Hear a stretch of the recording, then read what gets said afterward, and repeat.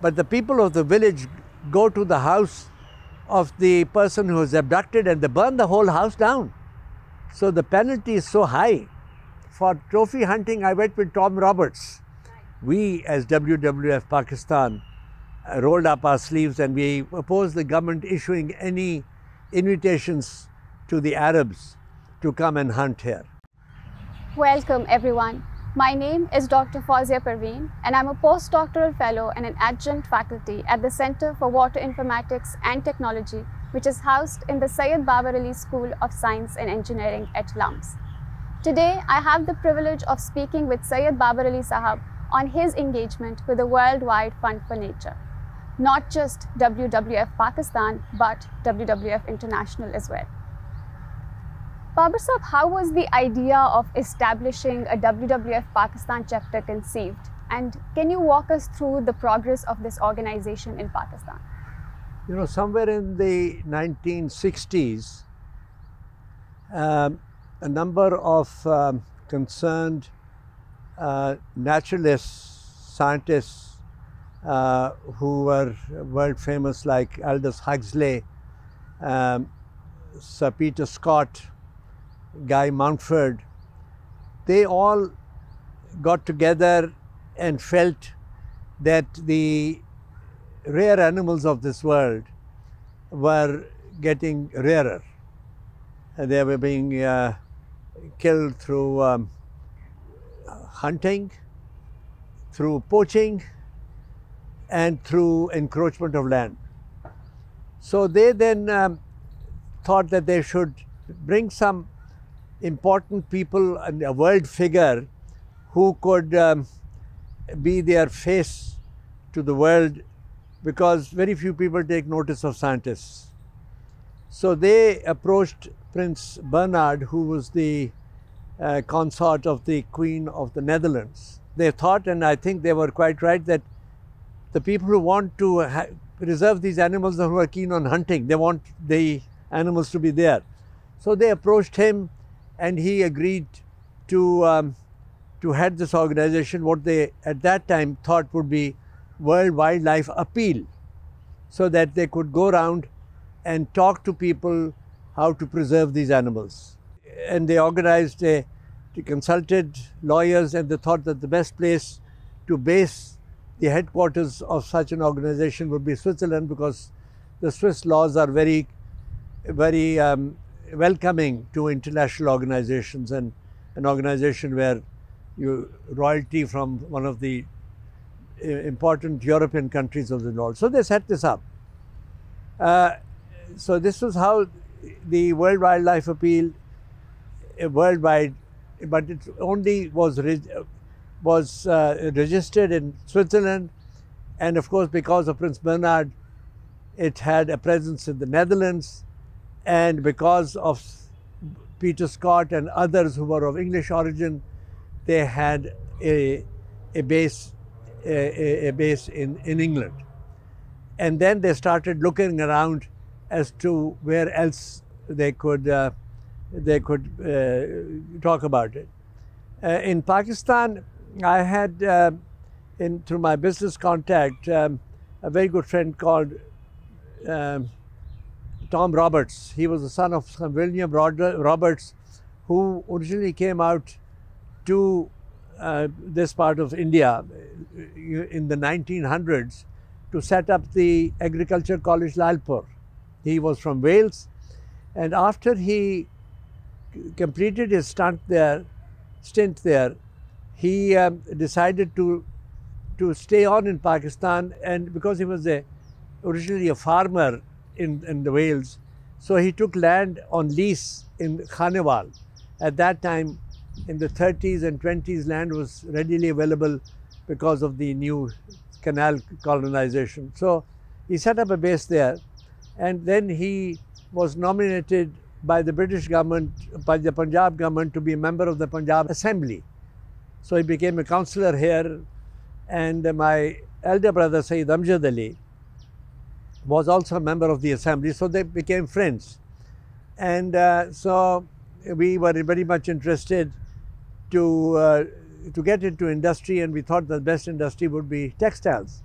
and because of Sir William's background, and while he was in Carnival, he also became representative of the British Cotton Growing Association to grow cotton to be shipped to Manchester to be converted into cloth and brought back to India.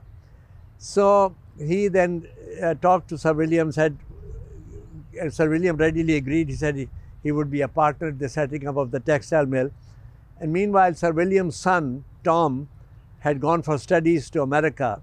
He was in Des Moines. Des Moines is in central United States. So he came back from Des Moines and joined his father's company, and was involved in the textile mill which we had jointly owned. So he became a friend of mine. But Tom's heart was not in business. He was a naturalist. He was an artist. He was very much interested in animals, birds, drawing. So he had a friend. These people who are like-minded, they seek each other out. So he discovered that there was a civil engineer working for one of the engineering companies in Mangla by the name of Christopher Savage, who again was very much interested in waterfowl. These birds that migrate from Central Asia into the warmer lands during the winter. So but they were both there, and they heard about this wildlife appeal, and they thought that I would be a good person to take an interest in this whole thing. Meanwhile, we got a message. They arranged, they were in touch with Switzerland, and they said there was an interest in Pakistan, and how could we link up to the international organization. And they said Prince Bernhard would be going to Indonesia, because Indonesia was a part of the Netherlands before the war, and he would stop over in Karachi, and could I meet him along with some of the people.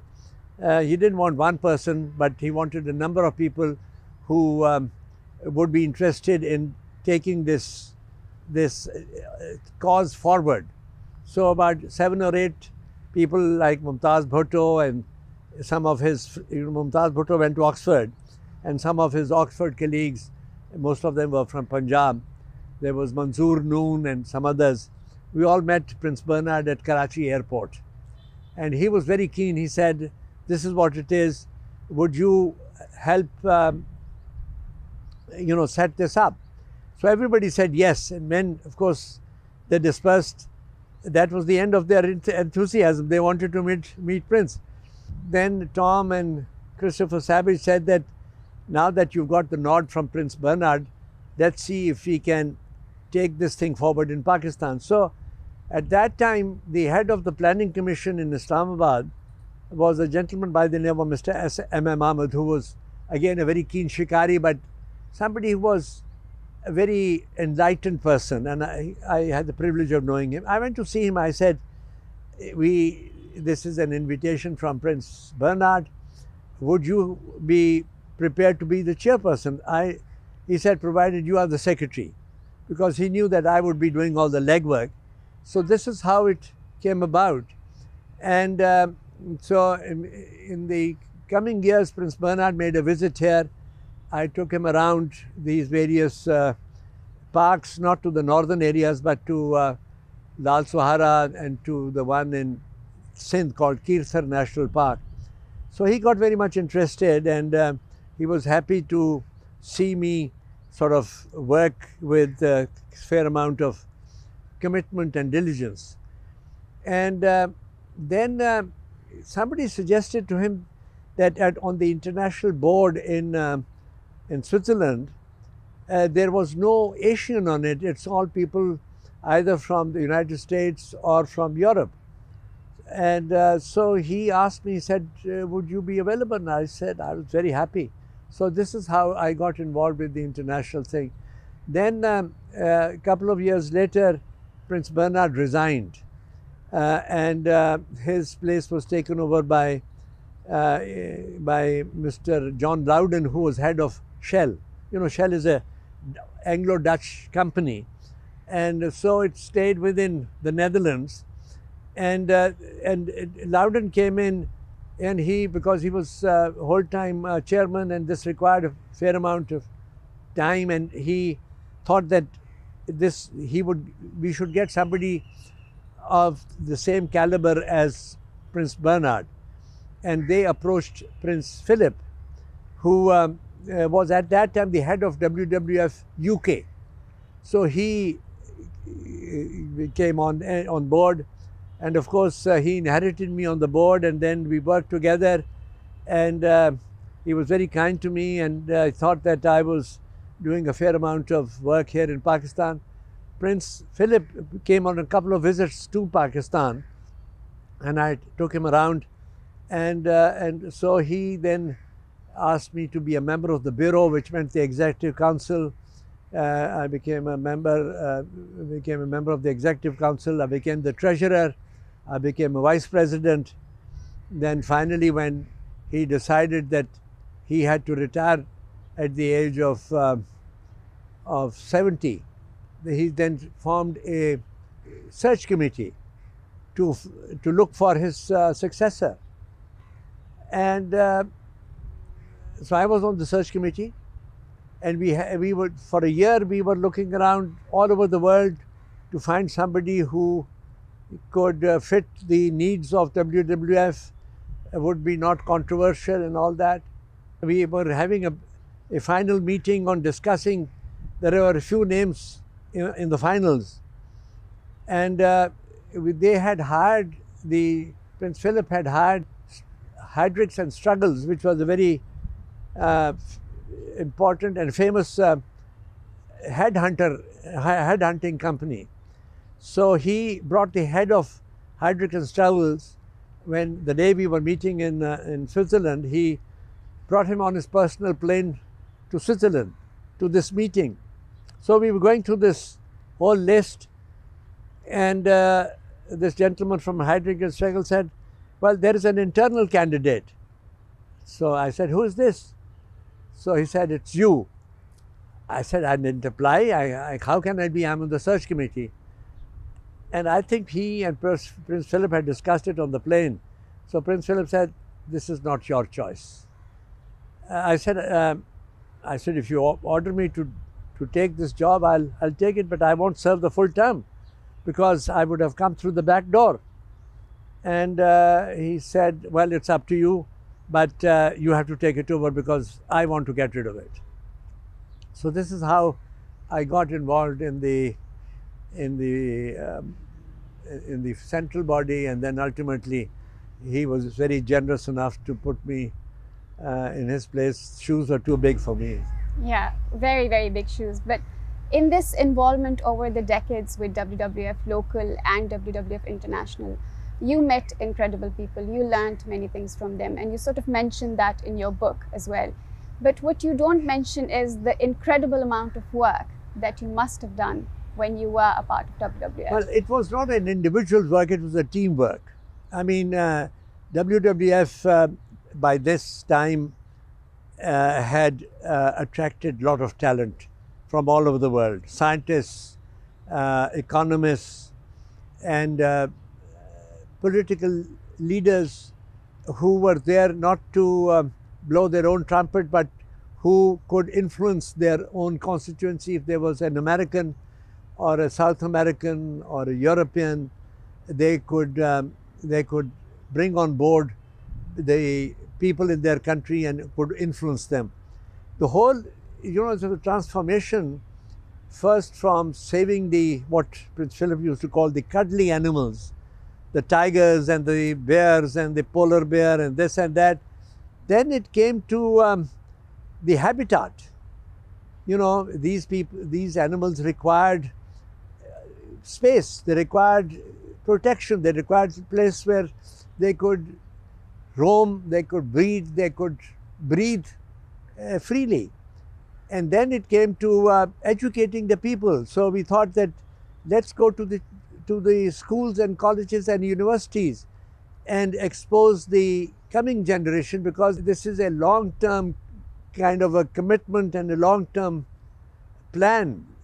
it's not a one generation solution. It has to go on to your children and their children and their children. So you've got to make sure that they are all on board and they all realize the importance of preserving not only wildlife but preserving habitat.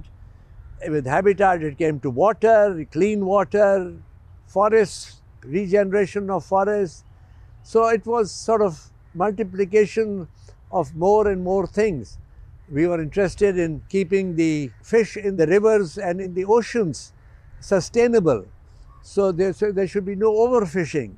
So we got involved with that kind of a thing. So it was a round the clock and round the world, depending on what issues pertaining to conservation was applicable, and we took there was no hesitation to take the bull by the horns and go and talk to the people right at the top. So you mentioned a few things in your book, in that part where you're speaking about WWF. You've mentioned the Hubara bustard, the Marco Polo sheep, the ibex hunting, and some funds that went for Karachi's bioremediation. I was looking these things up, and then I looked at the Hubara bustard, and I realized that the hunters of Hubara bustard are also responsible or kind of simultaneously patronize the safety of it as well, to make sure that it breeds enough for them to come and keep hunting. Well, this was a very naughty, I meant KNOTTY, a very difficult challenge for us, because we as WWF Pakistan rolled up our sleeves and we opposed the government issuing any invitations to the Arabs to come and hunt here. Of course, there was so much of vested interest, not only in the government, in the bureaucracy, in the local waderas, because when these sheikhs would come, they would go give gold watches to everybody. They would invite them for Hajj, to Ziyarat, to all that kind of thing. You know, sky was the limit, and they are bribing the local people, and everybody was for sale here. We would always dig in our heels and oppose it. We went to the press, and but we did not succeed. But then, you know, some of the people in the Emirates, especially the Sheikh of Abu Dhabi, he felt that in their own country they wiped out the Hubara bustard. They went to Morocco, they wiped it out, and of course the Indians would not allow them in. So Hubara, the only area that was of interest to them was Pakistan. They won't go to Iran because the Iranis don't welcome the Arabs.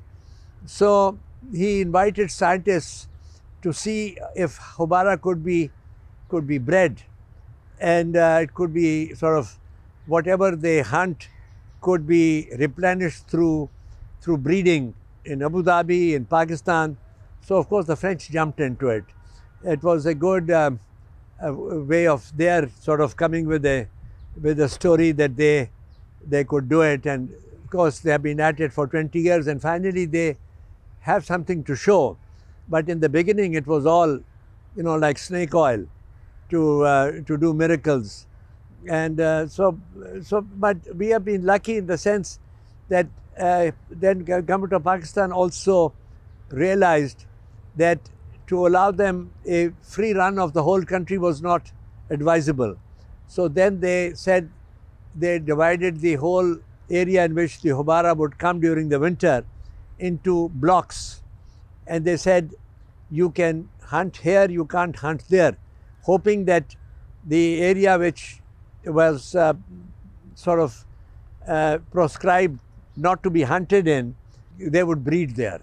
So this is what has happened, and overall number of Hubara, I would say, has not disappeared, because they've been hunting every year for the last 30 years, without mercy. And of course they have no restriction on bags. If you say you can hunt X number of things, they would have 10x, and because they won't allow anybody to go into their camps. So it's been a very challenging thing for WWF, but I would say today the overall thing is that there is some discipline with the Arabs, and Pakistan also wants them to come every year because they bring in a lot of foreign exchange. So we don't want them to come here and not find any birds. So, but this is a very small activity as far as WWF is concerned. One of the things where one can take some kind of a satisfaction is that during my tenure as the head of WWF here and abroad, we encouraged trophy hunting. We went to the government and we said the only way to preserve these animals is to get the local population. They should have an interest in people to come and hunt.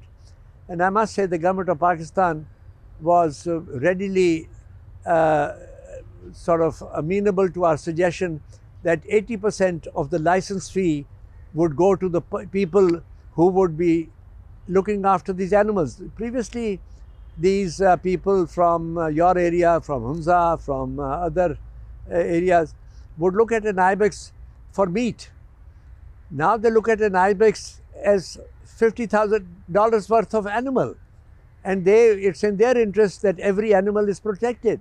So the government spends hardly any money in protecting these animals. It's the local population that has taken over, and I would imagine that every year about $1 million is given in license fees, which is distributed among the people of Chitral, Hunza, and other wildlife areas.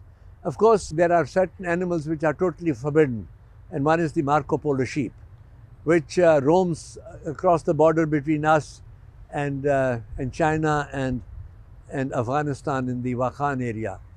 But you know, that is one aspect. The other is that we have worked very hard on cleaning of the lakes, on preserving of the dolphins in the rivers. We have educated the fishermen. We have rewarded them. And the other thing is also we give a compensation to villagers up in the north if their animals are destroyed by wildlife like the snow leopard or panthers. We compensate them so that they would not go and kill these animals. So I think there are many more markhors and ibex today than Pakistan has ever seen, and so are more snow leopards and panthers, because we compensate the people who suffer as a result of these animals have to eat, and keep maintain the balance. Yeah, I mean, I can testify to everything that you've said because I have seen an ibex standing right next to me. Wonderful, wonderful. You mentioned the government and the bureaucracy and how they sometimes exploit things. Over the time, I'm sure that you must have worked with different political regimes. Did that impact the leadership at WWF, and did it impact the working or functioning of WWF? It's a totally independent organization. We have a board of directors. We have a executive director who is a professional. We send them abroad to interact with other wildlife organizations to learn from them, and we have an excellent network. Pakistan, though small in size, I would say is among the 10 very important WWF organizations in the world today, and it's recognized by the contribution that we make in international meetings, in how we have developed here. We have over 100 people working for WWF whole time. We encourage youngsters to come and do internships so that they get imbibed in this conservation as something of interest to them. We have a budget of about ₹1 billion a year that is being spent on conservation today. And this is all raised internationally and locally, and international money would not come unless they knew we were spending it well. So how did you feel when you spotted your first ibex or first snow leopard? Have you ever had that encounter, and what were your emotions? No, I was, well, of course, I've seen them in the zoo, but this is the first time you've seen wildlife. It's an animal which is much more healthy, and is more agile, free. The animal is in his territory, his kingdom. He's the ruler of that place. So that's a wonderful feeling. Right. And I recognize that you and the Duke of Edinburgh went to Hunza for trophy hunting twice. What happened there? It wasn't for trophy hunting. With Prince Philip, it was only to see what WWF had done in the northern areas. Right. But for trophy hunting, I went with Tom Roberts. Right. That was way back before WWF was even formed. And we went and camped in Karga Valley, which is outside Gilgit. And it was a fantastic, I'd never slept under a tent before, under canvas. It was wonderful. We had 2 Swedes, an Englishman and myself, 4 of us. And it was wonderful comradeship. And we had these local guides and local shikaris who made us walk. And on hindsight, I'm very happy we never shot anything. But it was a wonderful outing. The people there were very simple, kind, hospitable, and generous. We at this camp, we used to have these shepherds who would go past our camp, and they would stop over and milk their goats to give us milk and we would insist on paying them. They said, no, you are our guests. So, that kind of feeling, one felt that it was working, people who were very poor, they needed money, but they wouldn't sell their milk to us. Yeah. So it was a very, very rewarding experience. Yeah, I think that's the culture of that region. Your working relationship with the 2 presidents of WWF, Prince Bernard and Prince Philip, developed into a personal friendship. How would you explain that bond that you have? Well, I would call it friendship. I would call it acquaintance, because royalty is at another level altogether. You can't take them for granted. But I can tell you of the 2, though I spent more time with Prince Philip, he's been very, very kind to me throughout. I mean, the fact that he chose me to be his successor, speaks volumes of his kindness to me. But the person who was much more warm towards me was Prince Bernard. Though my interaction with him was only in the few years, but he saw, he would come to these meetings, he would meet me, and he would insist that whenever I went to Europe, I should go and see him. For his 80th birthday and for the 50th anniversary of the founding of WWF, we had a meeting in Spain, in Seville, and this was on 9/11. We were there when this tragedy took place in New York. And there was a gala dinner that night, which we thought would be cancelled, but both Prince Philip and Bernard decided that at that time they didn't know the intensity of this tragedy of 9/11. So and because I was vice president of WWF at that time, and I was to sit at the table of Prince Philip, the table plan had been approved by both the princes. And so I was on, and when Prince Bernard saw that I was not on his table, he sent instructions. He said, somebody else can go and sit on Prince Philip, because he was the elder of the 2 princes, you see. So he insisted that I sit on his table, my wife and him sit on his table. That was his graciousness and kindness. But on my last visit to him, which turned out to be the last visit, as I got down, his ADC told me, he said, he's waiting for you, but he has fever. So I said, I don't want to disturb him, I'm going back. He said, no, he insists that you come in. So I walked in, and of course he was sitting in in his reception room, and my wife and I walked in, and he greeted us very warmly. And he said, "You know what I'm doing?" He said, "I'm making out a list of the people who have to be invited to my funeral and a list of the people who are not to be invited to my funeral." I mean, that's the last thing you want to hear from somebody.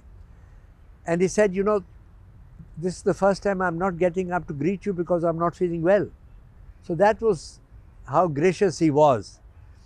And I happened to be in Europe 2 weeks later when the news came that he had passed away. So I then called up the office of WWF to check up with the palace, Prince Bernard's palace, as to whether I was expected to be at his funeral or not. And of course, the call came back that I was there. So we attended the funeral. It was very well organized, as one expects. Everything ran to the second, and very meticulous. There was royalty from all over Europe. All his personal friends were there, and I was in the group that he knew personally. Then after the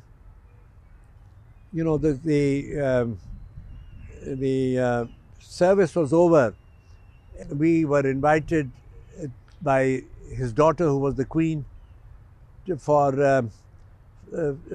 go and meet her, so we went to, and she didn't see me at this funeral, but as I walked up, because she knew me, because she had at one time been on the board of WWF and her father was the president. So I walked up to her and said, "Thank you very much for coming from such a long distance." She knew I was from Pakistan. And then of course we were there, and they served us coffee and cheese and all that, which is a part of their, kind of way they thank people for coming to such an occasion. And then of course when we were coming out, I went to, sort of take leave and thank her, and she said, "Do you know he had a list of people who are not to be invited?" He only shared it with me, but she knew about it, and she said, "We could not follow it. We had to invite some people that he didn't like." Right. So that was the relationship I have with Prince Bernard. And when we were with him at this last meeting, my wife said, "Can we have a picture with you?" And he said, "Sure." So he was sitting there, and I was on one side, and he was holding her hand. And he had some kind of a feeling that he was seeing us for the last time. So he wrote a letter to me that very day. He said, "It was wonderful to see you. God bless you." So I put that note under the picture that we had at that time. That was the last time. This was 2 weeks before he died. And when the Prince Philip, again, as I said, that he was always very gracious to me. And after I took over, I wrote to him that I was coming to England and could I come and pay my respects to him. And he invited me to Windsor to go and see him. He invited me for lunch. And I asked him, I said, I told him at the very beginning that I will not stay in WWF for the full term, which is 5 years. So I asked him, I said, "How long do you think I should be here?" So he said, "I think you should be here for at least 3 annual meetings to have an impact on what you are trying to do." So I followed his advice. So he was very gracious. So I sent him a copy of my biography. And that very day he wrote back to me. He said, which I've published, printed in the subsequent edition. He said, "Thank you for your splendid biography." He just read the chapter on WWF. But he has been very gracious, very gracious. So I read somewhere that Prince Philip has a very good sense of humor.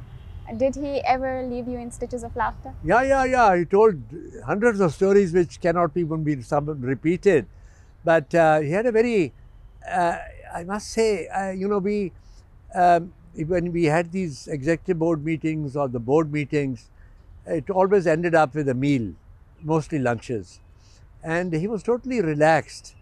I must tell you this story that he even mentioned in a large gathering of both men and women. He said he was on a trip to China and he'd gone to see this reservation of the panda in Wulong. And he said he had a long day and he came back to this particular camp where they were to, have lunch and rest and relax. And he came back after a long drive and he turned around to his host and he said, "Can I wash my hands?" And of course they brought the basin and he meant something else. So, and finally he said, "I want to pee." And again, these Chinese were talking to each other and then they came and apologized, "Sir, peas are not in season these days."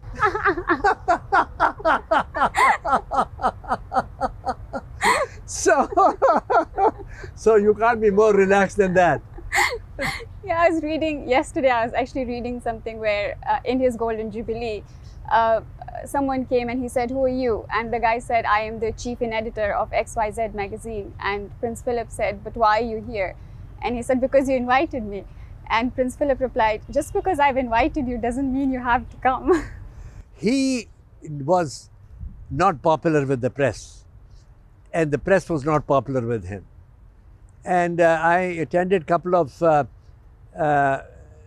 press conferences in London with him. And this was a shouting match. He was never comfortable. I mean, he gave it as he received it. But otherwise, he was a very polite person, very polite, very gentle, very hospitable, very kind. No, I have nothing but lot of, very grateful for the opportunity that I had to spend with him in different countries, because WW had meetings we went to Argentina, we went to Australia, we went to Austria, we went to the Netherlands, and of course Switzerland was very common, and of course England. And he was always in Hong Kong. We were in Hong Kong together. No, very gracious, very gracious. So, no, it was a wonderful experience that I had. It's a wonderful memory that I carry. And when you took them to the northern areas of Pakistan, what did your day look like? What were the conversations? No, we were, I was with him 24 hours. We flew in his plane, his personal flight, flight of the Queen from Islamabad to Gilgit.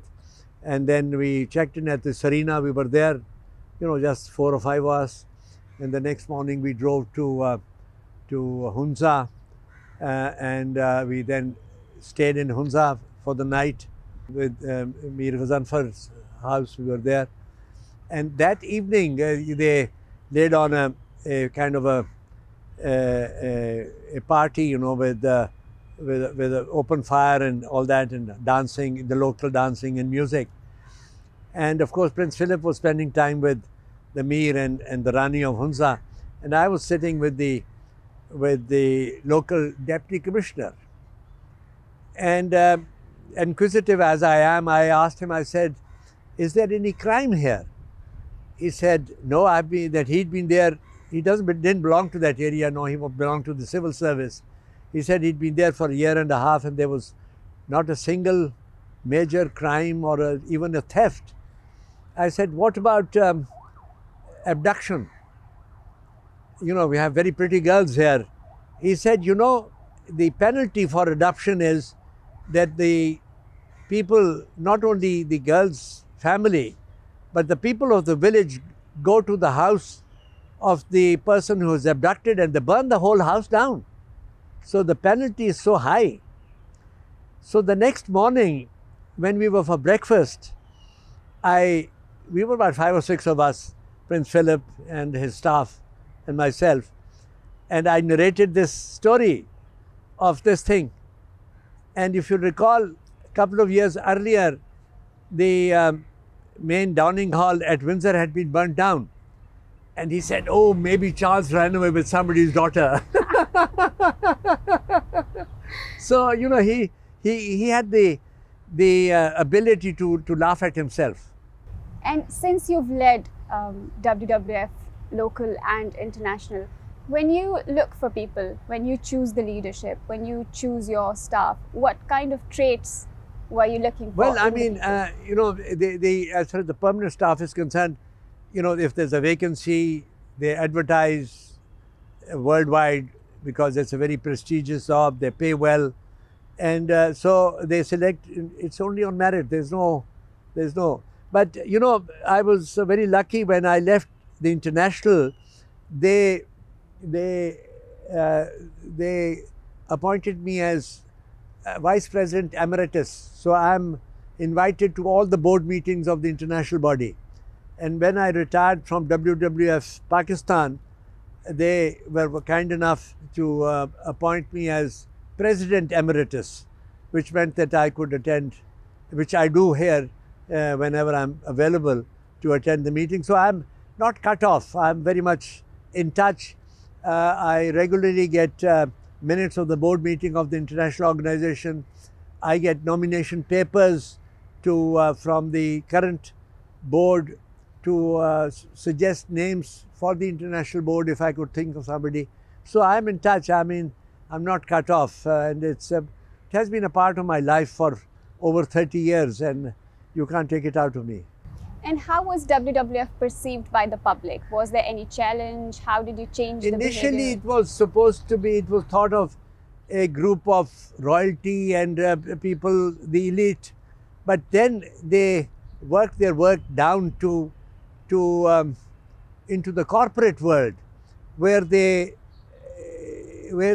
worked with the corporate world to ensure that there would be sustainability of forests, sustainability of fishing, sustainability of whatever these people required by way of their raw material, you know, the Unilevers and the P&Gs of this world and these Nestles of this world. They all signed up to support WWF because it meant that they were working in the larger interest of the future of the companies and of the world.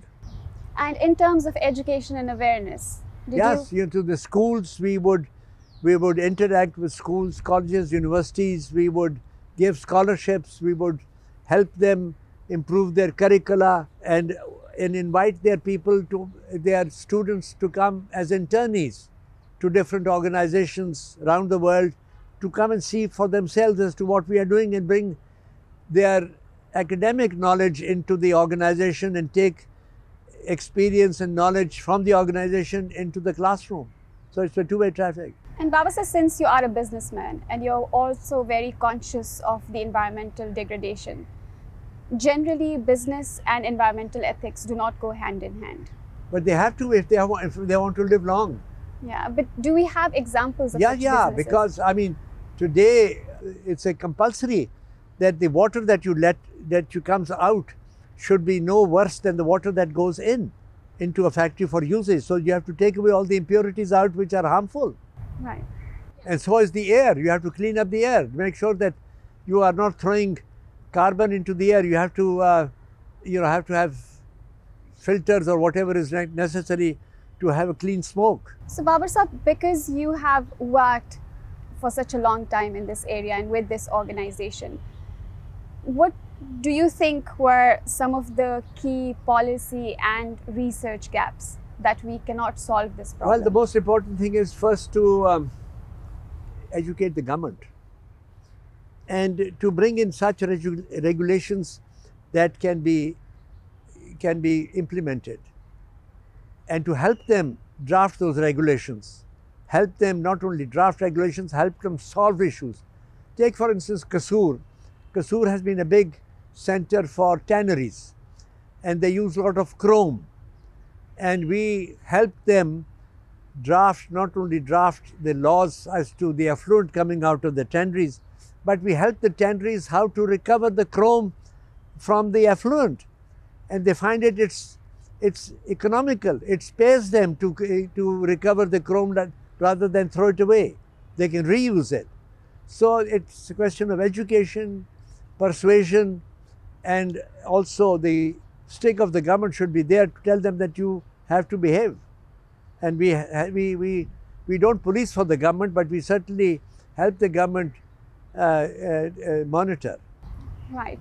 And Pakistan is a very diverse country. The divide between the rich and the poor, the urban and the rural, or those who are accessible, is huge. But if you could just put all of us into one stream and rate us as a nation that would care for conservation of biological diversity, do you think we are an animal-loving nation, or? I would say so. I would not say that we are. Many nations eat dogs, cats, anything that moves or flies or swims. We are not that. I mean, partly religious, what is halal and what is haram. But generally, people are sympathetic. And the poor are much more sensitive to the needs of the animals than the rich are. So I see what, tradition is there. There are historical narrations, stories of, even from the time of the Prophet, they were marching in a certain valley and there were some animals had just delivered a litter, and he said, we are not going to disturb this, we are going to take another path. I mean, that is a part of your religion. So I would say that by and large, people of this country do not need education to be sensitive to preservation, to conservation, not only animals, to trees, to plants. It's something, but our younger generation, which is half educated, they need to be disciplined. And it can only be done if you take this message to the schools, to the high schools, to the colleges, universities, and make people more animal-loving, plant-loving, flower-loving, grass-loving. You need to make them more sensitive to the blessings of nature. Exactly. And before I ask you my final question, how would you summarize your role in the WWF? Very little. Very little. I've been very lucky. I found people who were much more devoted than I was, who were hardworking, who of course made a living out of conservation. But it's not a one-man effort. It is a team effort. It's a group effort. It is a community effort. So you've got to keep on reminding those people. You have got to keep on energizing those people. You have to keep on acknowledging them. You have to respect them. So it's an ongoing effort, and I hope it will be there for all times to come, because we will, whether it's 100 years from now or 1,000 years from now, you will need trees, you will need animals, you will need birds, you will need fish, you will need butterflies. So all these are part of your life, and I hope the future generation will preserve them. So speaking of future generations, is there any thought, any challenge, any issue relating to conservation of biological diversity that you now want to pass on to the future generations? Well, I mean, the moment they are exposed to knowledge, they are informed as to what is important and how important the bees are, for instance, in pollination and things like that. Even a small bee is very necessary for you to have a good crop or a good fruit. So this is something that has to be driven into them. It's not something which is a nuisance.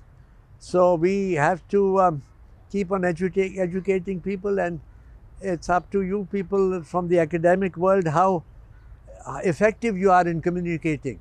Make it simple, make it more exciting, make it more rewarding.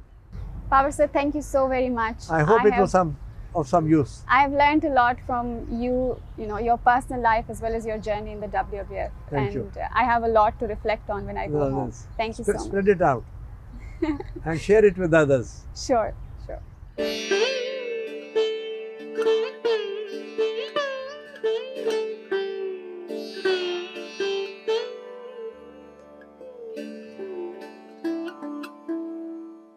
the Quran keeps on stressing on you, go after knowledge. Exactly, sir.